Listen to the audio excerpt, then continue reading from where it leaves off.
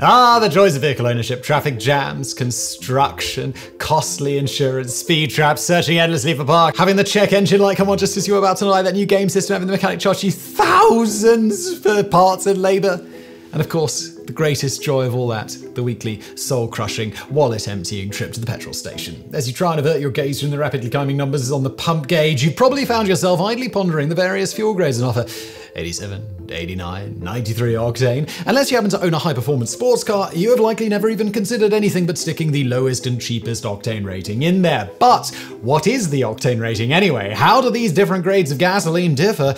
And how do they actually affect the performance of your car, if at all? Well, put the pedal to the metal and feel the need for speed as we dive into the surprisingly fascinating science of octane ratings and combustion chemistry. Let's go. So, in simple terms, a fuel octane rating measures its ability to resist engine knock, a phenomenon caused by uneven combustion in the engine cylinder. In a regular 4-stroke petrol engine, a mixture of fuel and air is injected into the cylinder, then compressed by the rising piston. At the top of a piston stroke, a spark plug ignites the compressed fuel-air mixture, creating hot, high-pressure gas that forces the cylinder downwards. While the spark plug is supposed to be the sole source of ignition, under certain conditions, the fuel can spontaneously ignite at other spots in the cylinder, leading to uneven combustion and generating a loud knocking or pinging sound. This is similar but not identical to the phenomenon of pre-detonation, in which the fuel spontaneously ignites before the spark plug fires due to compression, an effect known as dieseling. The type of combustion which produces knocking, known as detonation, is faster and more violent than regular combustion, or deflagration, causing the pressure inside the cylinder to rise rapidly. If not corrected, over time, engine knock can inflict serious damage to the engine and eventually cause it to fail. Knocking can result from a variety of factors, including cylinder geometry and hot spots in the engine. However, the most common cause is fuel which is too volatile, making it susceptible to spontaneous ignition. The fuel, which we Brits call petrol and almost everyone else calls gasoline, is not one homogeneous compound, but rather a mixture of dozens of hydrocarbons and additives such as rust inhibitors, stabilizers, and lubricants. Most of these hydrocarbons are octanes, molecules composed of 8 carbon and 18 hydrogen atoms. While all octanes have the same chemical formula, their constituent atoms can be rearranged structurally and geometrically to create different isomers. In total, there are 24 isomers of octane, from regular N-octane to 2,2,3,3 tetramethyl butane, all of which differ in their volatility and susceptibility to spontaneous ignition. The least susceptible is 2,2,4-trimethyl pentane, or isooctane, while the most susceptible is normal, or N-heptane, and it is these isomers which are used to determine the octane rating of commercial fuel.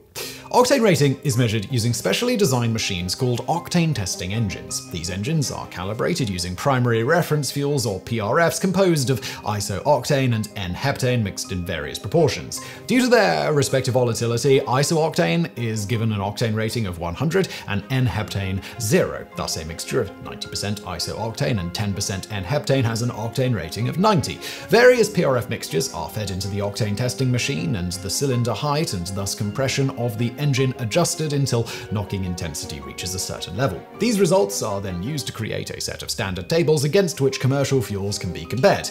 Once calibrated, the same octane testing engines are used to test samples of commercial fuel. The intensity of the knocking produced by a certain blend is compared to the standard tables to find the PRF mixture that produces the same effects to yield its equivalent octane rating. Thus, if a certain fuel blend produces the same amount of knocking under the same conditions as a PRF mixture of 93% isooctane and 7% N-heptane, that fuel with an octane rating of 93. These tests are typically conducted under both idling and full power conditions, yielding a pair of values known as the research octane number, or RON, and motor octane number, or MON, respectively. These two values are then combined to yield the average octane rating listed on the petrol pump. In summary then, the octane rating of a fuel doesn't indicate the actual proportion of any particular octane in the fuel itself, but rather how the fuel performs compared to a given reference fuel. Nor does the octane rating indicate the energy density of the fuel, despite high octane being used in everyday speech to mean high powered. Putting 93 octane fuel in a car designed for 89 will not make it go faster. In fact, it will do very little but cost you more at the pump. Instead, different fuel blends are optimized for specific engines, with higher octane fuels being preferred for engines which use higher compression ratios, supercharging or turbocharging to squeeze more energy out of the fuel. If lower octane fuel is used in such engines, the high compression may cause it to knock or pre-detonate, potentially damaging the engine. Conversely, if higher octane fuel is burned in a lower compression engine, it may slightly improve fuel efficiency and lower CO2 emissions under extreme conditions like driving at high speeds or towing a heavy trailer. Otherwise, however, it will confer very little advantage. So unless your vehicle's owner's manual specifically recommends higher octane fuel, you're better off sticking with the cheaper regular blend. In North America, gasoline is typically offered in 3 different octane ratings: 87, 89 to 90, and 91 to 94, though in certain regions 85 octane fuel can also be found. This blend is mainly sold in high elevation areas where engines require a more volatile fuel to run due to the thinner air, but as this advantage applies only to older carbureted engines and not to modern fuel-injected engines, 85 octane fuel is being slowly phased out in most markets. On the opposite end of the spectrum, aviation gasoline, or avgas for aircraft engines, which typically have very high compression ratios, have octane ratings between 96 and 100. Somewhat controversially on the higher ends, generally using lead to reach that 100 mark, though very recently a drop-in replacement has been created to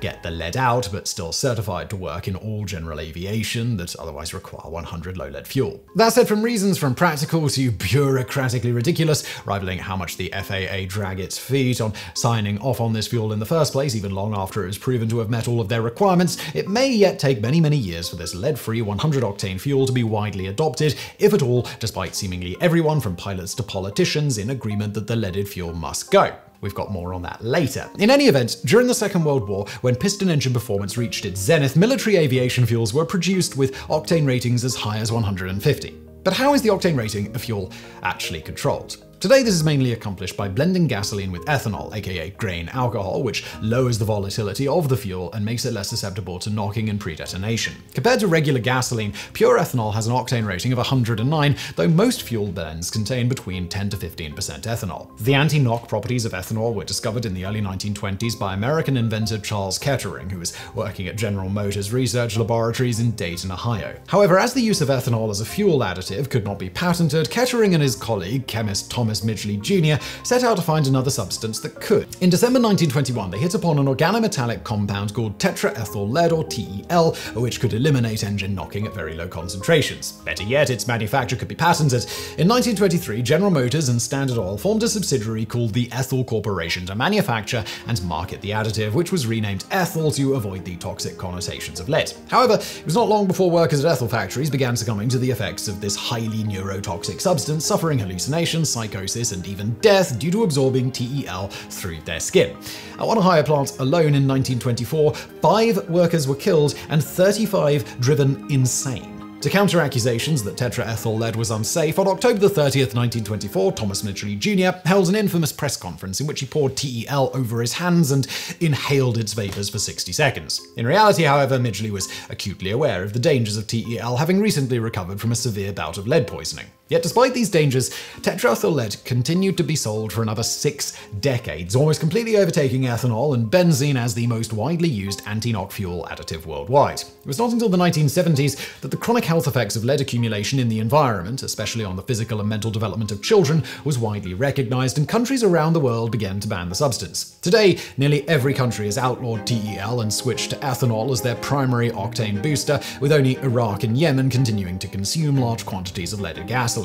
Okay, so going back to aviation. As alluded to, today the largest consumer of leaded gasoline is the recreational aviation industry, as many older piston aircraft, which are the majority flying in general aviation, cannot accept any other type of fuel. The most common type of avgas used today, 100-octane low-lead blue, or 100LL, contains 2.12 grams of lead per US gallon, half the amount in the previous 100-130 green blend, but still twice the amount allowed in regular automotive gasoline prior to 1988. While this reduction was a step in the right direction, the aviation sector still releases around 100 tons of lead into the atmosphere every year. Now, you might think that this should be a simple problem to solve given the huge variety of engines and an insane amount of red tape and expense to solve the problem in a way that can be shown that no in-flight issues will occur via using a different blend of fuel that reaches that octane level combined with the relatively low volume produced annually. Let's just say not a lot of companies were willing to devote the many millions of dollars and years of effort to do it, especially also given uncertain adoption on the other side, let alone getting the FAA to sign off on it. That said, after almost a decade and a half of work by a company called GA JMI, as mentioned, this has recently been done and a true drop-in replacement has been created and certified for all engines rated to run 100LL. The fuel is JMI's G100UL. However, rather than widely adopt it or push this, not only did the FAA inexplicably drag their feet on signing off on it for many months after all tests were passed since it has been approved, various entities connected to the FAA allegedly are doing their best to make sure this particular fuel never gets widely adopted or takes as long as humanly possible, despite the chief entity allegedly behind this literally called the Eliminate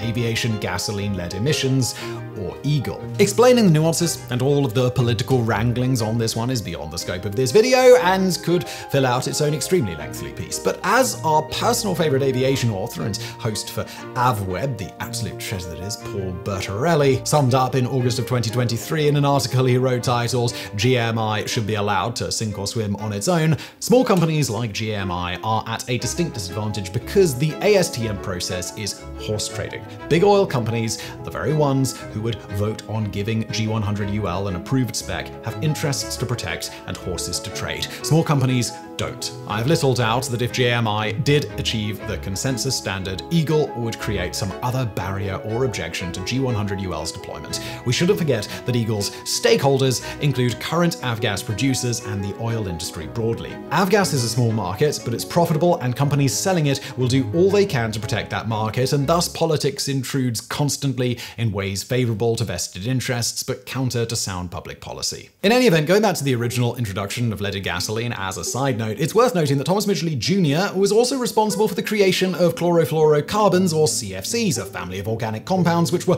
widely used throughout the 20th century as refrigerants and propellants of spray cans. In the 1970s, however, it was discovered that CFCs were responsible for severely depleting the Earth's ozone layer, which protects us from ultraviolet radiation from the sun. Thus, Thomas Midgley Jr. is arguably a serious contender for the single most environmentally destructive individual human in history. And for those who believe in cosmic justice, know that Midgley also died a particularly bizarre and perhaps even karmic death. In 1940, Midgley contracted a severe case of polio, leaving him partially paralyzed. Resourceful inventor that he was, he constructed an elaborate system of cables and pulleys to pull himself out of bed in the morning. However, on November 2nd, 1944, he was found dead, having become tangled in the cables and strangled by his own creation. Whoops-a-daisy. Today, in addition to ethanol, another commonly used anti-knocking agent is BTEX, a mixture of benzene, toluene, xylene, and ethylbenzene, known as gasoline aromatics. Engine knock is also compensated for by modern electric engine management systems. When knocking is detected, these systems automatically adjust the ignition timing so that the spark plugs fire when engine compression is not at its peak, ensuring smooth combustion. This is the reason you have likely never heard of engine knock. Thanks to modern technology, it has mostly become a thing of the past. But while automatic ignition timing adjustments can eliminate knock and increase the life of the engine, this typically comes at the cost of combustion efficiency, leading to lower fuel economy and greater pollutant emissions. After all, in engineering, as in the rest of life, there is no such thing as a free lunch.